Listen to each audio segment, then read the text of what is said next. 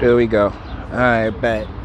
So, hey guys, yeah, I took the weekend off for mental health. So, you know, like, I got into a little bit of trouble because I said on somebody's post, like, mental health is a you problem.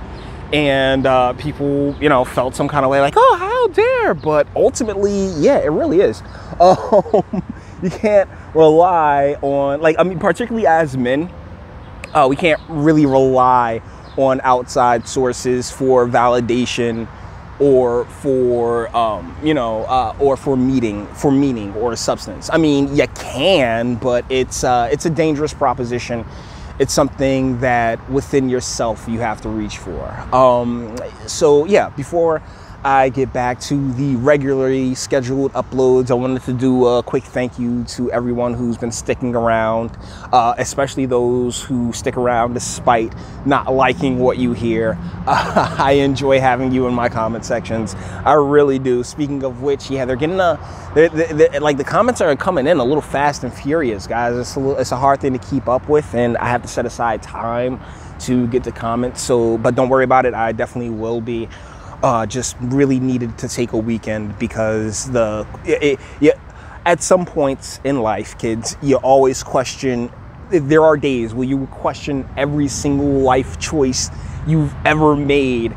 And honestly, at this point, with November 3rd and legalization coming up and that being odds-on favorite to get done, and the gigantic role that I've been able to play in getting it to this point, I mean, like, I can't sit here and say I've wasted my life at all.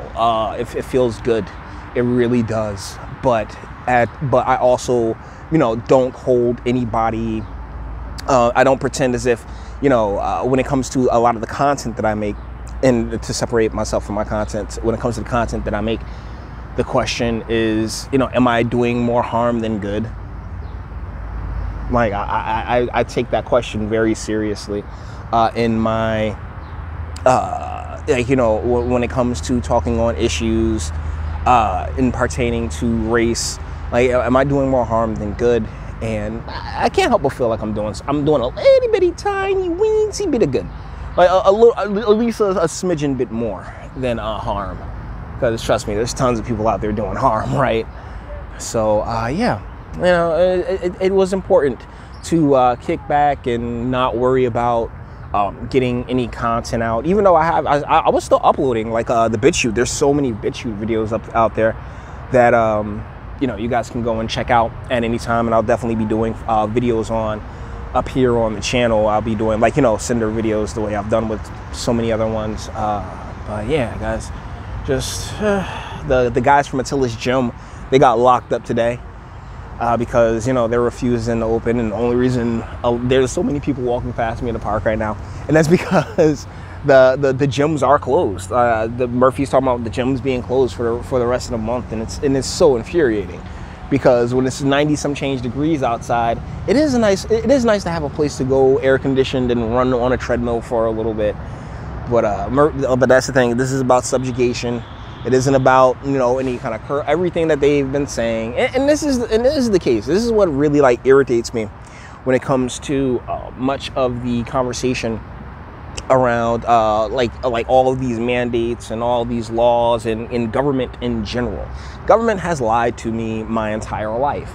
We can bring, and I'll always bring it back to the drug war, the DARE program, which I believe to this moment to be the greatest reverse psychology ever committed on a mass population, you know? And so,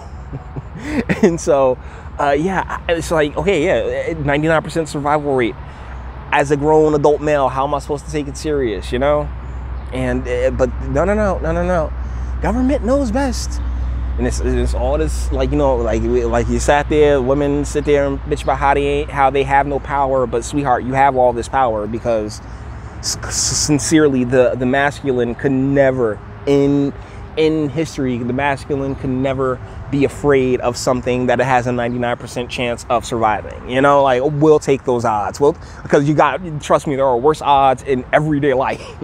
There are worse odds every time you get behind the wheel of a car. All right, seriously.